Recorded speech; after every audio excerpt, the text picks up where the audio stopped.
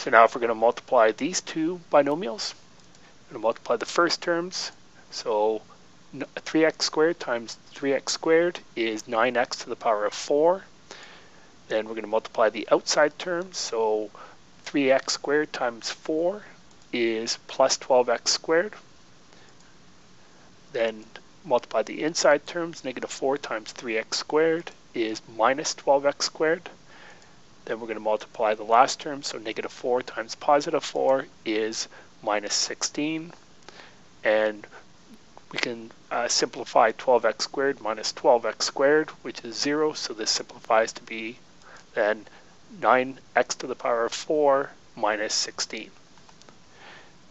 Now again, here we have a binomial squared.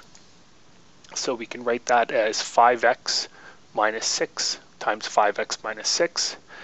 And we're going to multiply the first term. So 5x times 5x is 25x squared. Then we're going to multiply the outside terms. 5x times negative 6 is minus 30x.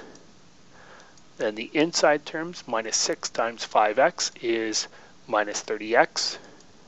And then we're going to multiply the last term. So negative 6 times negative 6 is positive 36. And we can simplify here. The negative 30x minus 30x is going to be negative 60x.